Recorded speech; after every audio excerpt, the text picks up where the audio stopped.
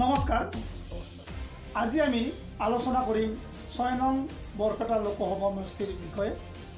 এই সমষ্টিটোত ইতিমধ্যে ১৪ জন প্ৰাৰ্থীয়ে মনোনয়ন পত্ৰ দাখিল কৰিছে। এতিয়া এই সমষ্টিটোৰ ৰাজনৈতিক বঁটা বা নিৰ্বাচনী বঁটা কেনে চলিছে তাৰ ওপৰত আমি পৰ্যালোচনা কৰাৰ কাৰণে ষ্টুডিঅ'লৈ আমন্ত্ৰণ কৰি আনিছোঁ সাংবাদিক তেখেত প্ৰাক্তন সাংবাদিক ৰাহুল আমডাংগৰে। এতিয়া প্ৰথমতে আপোনাক স্বাগতম জনাই আজিৰ এই আলোচনা আৰম্ভ কৰিব বিচাৰিছোঁ। কেনেকুৱা শেহতীয়া ৰাজনৈতিক পৰিস্থিতি চলিছে বৰপেটা লোকসভা সমষ্টিত? ক'বলৈ গ'লে বৰপেটা লোকসভাত এতিয়ালৈকে ৰাজনৈতিক দলবিলাকে সম্পূৰ্ণভাৱে কুচকাৱাজ আৰম্ভই কৰা নাই, যিহেতু বৰপেটা লোকসভাটো তৃতীয় পৰ্যায়ত হ'ব, 23 এপ্ৰিলত নিৰ্বাচন অনুষ্ঠিত হ'ব। সেইকাৰণে কেৱল এতিয়ালৈকে প্ৰাৰ্থিত্ব কালি মনোনয়ন পত্ৰ পৰীক্ষা হৈ গ'ল, কাইলৈ মনোনয়ন পত্ৰ প্ৰত্যাহাৰৰ অন্তিম দিন আছে। গতিকে কালিৰ ভাবক কালিৰ পিছৰ পৰাহে বৰপেটা লোকসভাৰ বাবে কেইজন প্ৰাৰ্থী হ'ল কি হ'ল এইবিলাক চব আৰম্ভ হ'ব। আৰু তাৰমানে আজিৰ তাৰিখত যি 14 জন প্ৰাৰ্থী ইতিমধ্যে মনোনয়ন পত্ৰ তেওঁলোকৰ বাহাল আছে বা গ্ৰহণ হৈছে, এই 14 জনৰ ভিতৰত প্ৰাথমিকভাৱে যদি আমি চাওঁ কোন 4জন বা 5জন প্ৰাৰ্থী প্ৰথম স্থানত আছে? যদিও 14 জন প্ৰাৰ্থীয়ে মনোনয়ন দাখিল কৰিছে, কিন্তু শেষলৈকে মূল প্ৰতিদ্বন্দ্বিতা 3টা দলৰ মাজত হ'ব। কোন কংগ্ৰেছৰ আব্দুল খালেক ডাঙৰীয়া, AGP BJP BPFৰ মিত্ৰ দলৰ প্ৰাৰ্থী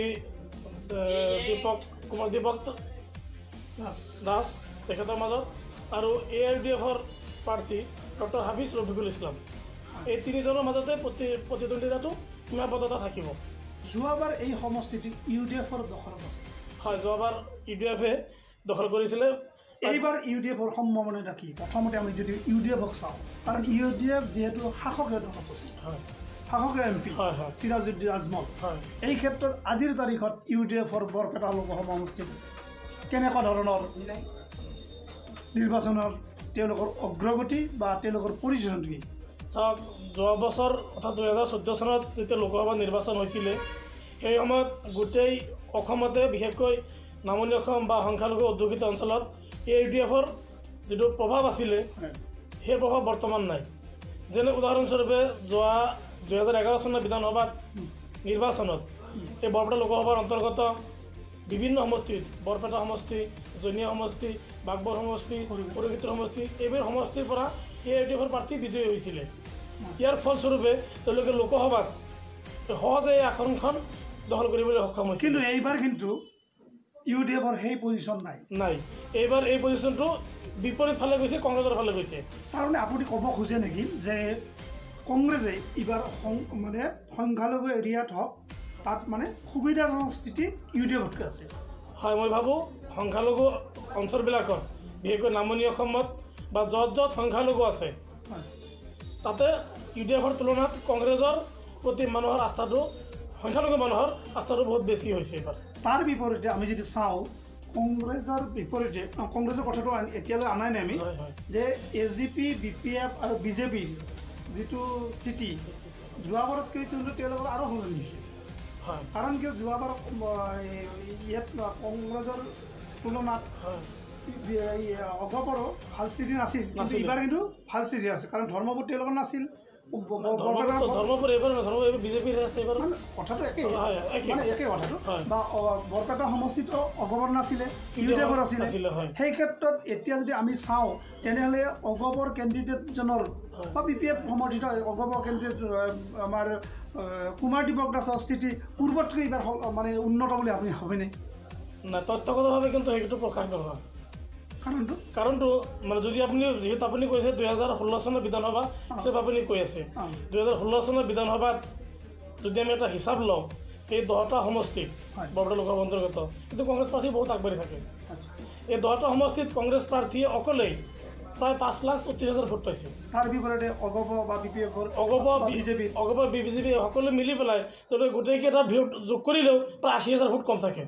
কিন্তু যোৱাবাৰ যিটো এই লোকসভা ইলেকশ্যন হৈছিল, তাত কিন্তু মাত্ৰ 42,000 ভোটত চন্দ্ৰমোহন পাটোৱাৰী তেতিয়া বিজেপিৰ কেণ্ডিডেট আছিল হয় AGP বেলেগকৈ খুলিছিল ৭২,০০০ ভোট পাইছিল আপোনাৰ ফণীভূষণ চৌধুৰীয়ে তেনে ক্ষেত্ৰত যোৱাবাৰত যদি কেলকুলেশ্যন কৰা যায় তেতিয়াহ'লে এইবাৰৰ কেলকুলেশ্যনৰ লগত কিবা পাৰ্থক্য আপুনি দেখা পাইছেনে পাৰ্থক্য এনেকুৱা হ'ব যোৱাবাৰ যিখিনি ইউটিউবে ভোট পাইছিলে আৰু যি কংগ্ৰেছে ভোট পাইছিলে যোৱাবাৰ সংখ্যালঘু মানুহখিনি ইউটিউবক ভোট দিছিলে ইউটিউবক বেছি ভোট দিছিলে কিন্তু এইবাৰ মানুহে ইউটিউবতকৈ কংগ্ৰেছক ভোট বেছি দিয়ে মানে ভোটৰ ৰাজনীতি মানে বিভাজনৰ ৰাজনীতি এইবাৰো গা কৰি উঠিব নেকি বিশেষকৈ সংখ্যালঘু এৰিয়াত UDF আৰু কংগ্ৰেছ এই দুটা ভাগত মানে আপোনাৰ এই সংখ্যালঘু ভোটাৰখিনি বিভক্ত হোৱাৰ সুযোগ আছে নেকি মই ভাবোঁ যোৱাবাৰ যেনেকৈ বিভক্ত হৈছিলে যোৱাবাৰ বিভক্ত হোৱাৰ কংগ্ৰেছ কেণ্ডিডেটে কিন্তু 2,77,000 ভোট পাইছিলে ইছমাইল হুছেইনে তেখেত ৩য় নম্বৰ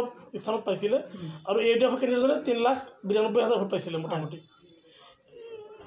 গতিকে সংখ্যালঘু ভোটখিনি এইবাৰ ইমান এটা বিভাজিত নহ'ব মোৰ যিটো ধাৰণা তাৰ প্ৰমাণ যোৱা পঞ্চায়ত ইলেকশ্যনত দেখা গৈছে 2016 চনৰ বিধানসভাত দেখা গৈছে আগতে যেনেকুৱা ধৰণে সংখ্যালঘু ভোটবিলাক বিভাজন হৈছিলে বিভাজনৰ সংখ্যাটো মানে যিটো কমি আছে অলপ অলপ আৰু ভোটখিনি লাহে লাহে কংগ্ৰেছৰ প্ৰতি ধাৱবান হোৱা যেন অনুমান হৈছে তাৰমানে এইবাৰ মানে আপোনাৰ এই যিটো সংখ্যালঘু ভোট সেইখিনি বিভাজন হোৱাৰ কম চান্স আছে বিভাজন হ'ব কিন্তু আগৰ তুলনাত কম হ'ব বিভাজন নহ'ব বুলি মই নকওঁ আৰু তাৰ বিপৰীত ছবি যদি আমি কংগ্ৰেছৰ বিপৰীত ছবি যদি আমি অগপ বা বিজেপিৰ ক্ষেত্ৰত চাওঁ তেওঁলোকৰ কেনেকুৱা ধৰণৰ সুবিধাজনক স্থিতি যোৱাবাৰতকৈ আছে এটাই সুবিধাজনক স্থিতি আছে যদি সংখ্যালঘু ভোটখিনি 50-50কৈ বিভাজিত হয় UDF পালে 50% ভোট কংগ্ৰেছে পালে 50% ভোট তেনেকুৱা যদি বিভাজন হয় তেতিয়াহে মানে বিৰোধী দলৰ প্ৰাৰ্থী অৰ্থাৎ বিৰোধী বুলি নহয় আমাৰ অগপ বিজেপি DPFৰ প্ৰাৰ্থী যিজন তেতিয়াহে তেখেতৰ সম্ভাৱনাটো উজ্জ্বল বেছি হ'ব যদি সংখ্যালঘু ভোটখিনি 50-50কৈ বিভাজিত হয় বা 60-40 বিভাজিত হয় তেতিয়া তেখেতৰ সম্ভাৱনাটো বেছি হ'ব অগপ বিজেপিৰ ভোটৰ সংখ্যাটো যোৱাবাৰতকৈ কমিবনে বাঢ়িব আপুনি মই ভাবোঁ মানে যোৱাবাৰ যিটো হাৰত ভোট পাইছিলে যোৱাবাৰতো মোদী হাৱা আছিলে গোটেই ভাৰতবৰ্ষতে মোদীৰ যিটো হাৱা আছিলে এইবাৰ কিন্তু মোদী হাৱাত যোৱা বছৰৰ তুলনাত যথেষ্ট কম বুলি মোৰ অনুভৱ হয় গতিকে অগপৰ সাংগঠনিক ভিত্তি যদিও বৰ্তমান 3জন বিধায়ক আছে বৰপেটা লোকসভাৰ অন্তৰ্গত ধৰ্মপুৰ বিজেপি আছে পাটাচাগুৰিত অগপ আছে বঙাইগাঁও সদৰত অগপ আছে আৰু বৰপেটা সদৰ সমষ্টিত অগপ আছে তো অগপ আৰু বিজেপি বা BPF এই গোটেইখিনি ভোট সন্মিলিত কৰিলে 2016 চনত যি দেখা পাইছোঁ তথাপি কিন্তু কংগ্ৰেছ প্ৰাৰ্থী আগবাঢ়ি থাকে 2016 চনত UDF প্ৰাৰ্থীজনে 10টা সমষ্টি 2-3টা সমষ্টিত প্ৰাৰ্থী দিয়া নাছিলে 2,59,000 ভোট পাইছিলে UDF প্ৰাৰ্থী মানে 10টা সমষ্টিত মিলি পেলাই কংগ্ৰেছে 5,36,000 ভোট পাইছিলে আৰু UDF বিজেপি আৰু অগপই মিলি পেলাইও তাতকৈ কম থাকে গতিকে সেই হিচাপত যদি 2016 চনৰ যদি বেছ কৰি লোৱা যায় তেনেহ'লে কিন্তু তথাপি এটা খুব এটা টাফ কণ্টেষ্ট হ'ব বৰপেটা লোকসভাত এইবাৰ যি দেখা গৈছে আল্টিমেটলি আপুনি কাৰ লগত মানে কোন দুটা পাৰ্টিৰ মাজত মুখ্যতঃ এই নিৰ্বাচনী যুঁজখন হ'ব বুলি আপুনি ভাবে মই ভাবোঁ কুমাৰ দীপক দাস আৰু আব্দুল খালেকৰ মাজত মানে কংগ্ৰেছ আৰু অগপৰ মাজত মোৰ প্ৰতিদ্বন্দ্বিতা হ'ব বুলি মোৰ ধাৰণা এয়া আছিল বৰপেটা সমষ্টিৰ লোকসভা সমষ্টিৰ এক নিৰ্বাচনী পৰ্যালোচনা আমি আজি বৰপেটা লোকসভা সমষ্টিৰ বিষয়ে কিছু কথা আলোচনা কৰিছোঁ আমি পৰৱৰ্তী সময়তো এই লোকসভা সমষ্টিটোৰ বিষয়ে আৰু অধিক পুংখানুপুংখভাৱে আলোচনা কৰিম আপোনালোকক এই ক্ষেত্ৰত আমাৰ এই বৰপেটা এক্সপ্ৰেছ চেনেলটো ছাবস্ক্ৰাইব কৰাৰ কাৰণে আৰু শ্বেয়াৰ কৰাৰ কাৰণে অনুৰোধ জনাই আজিৰ এই আমাৰ চমু আলোচনা ইমানতে সামৰণি মাৰিছোঁ ধন্যবাদ